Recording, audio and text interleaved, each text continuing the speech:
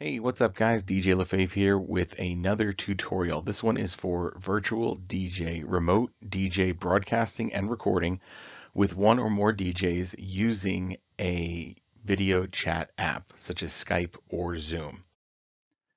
It's all about the signal flow. You've got a host and you've got a remote DJ. So we're going to call the host one the local DJ, and then you have a remote DJ.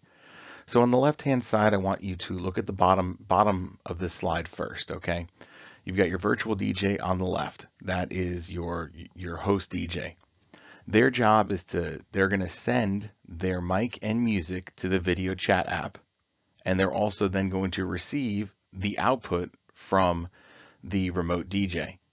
The remote DJ is going to receive the output as input from the host DJ, and then they are going to send their stuff as an output. Finally, the host DJ can broadcast or record using the native VDJ functionality, and the end result, remote viewers having a kick-ass time listening to multiple DJs mixing on the same stream.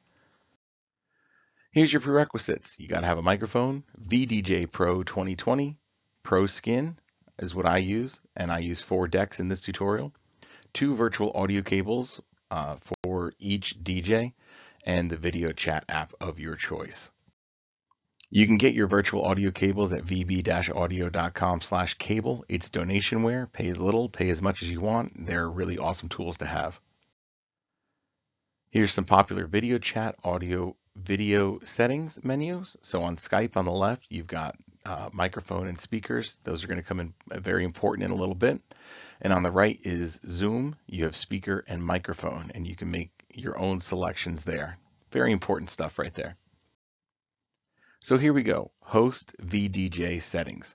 You've got to set up your outputs. You got to set up your inputs. I put an example on the right of how I have mine currently set up. You have master output for the broadcast. I think you need that. I'm not sure. I just have that one in there, and it worked on my test last night. Headphones for local monitoring. Deck 2, Deck 3, Deck 4. Deck 2 for me is the host mic output. Deck 3 is for music, Deck 4 is for music. So you're going to mix on 3 and 4. Inputs, line in 1 is the host mic input. Line in 2 is the remote DJ input. All right, you see that on the right-hand side of the picture. Deck 2, 3, and 4 are outputting to the same virtual audio cable. Essentially, what virtual DJ is going to do right here is they are mixing down those 3 decks into one cable. Very important.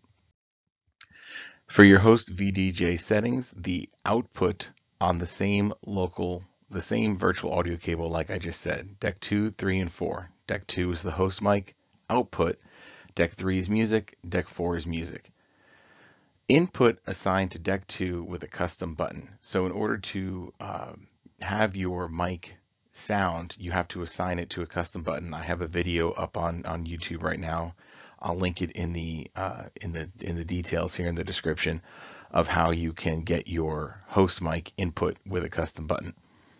In the video tab, this should be one of the final steps. Make sure you enable the headphones for monitoring on decks 1, 3, and 4. Deck 1 is going to be the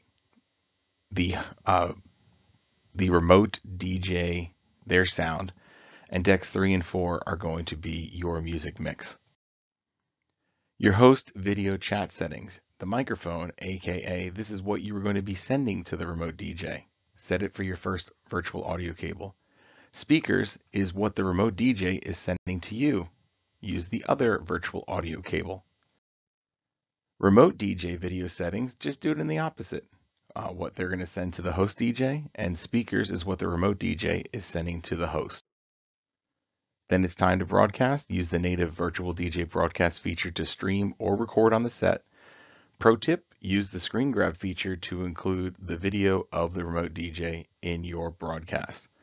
So just bring it back up here to the, and I guess that's it. Yeah.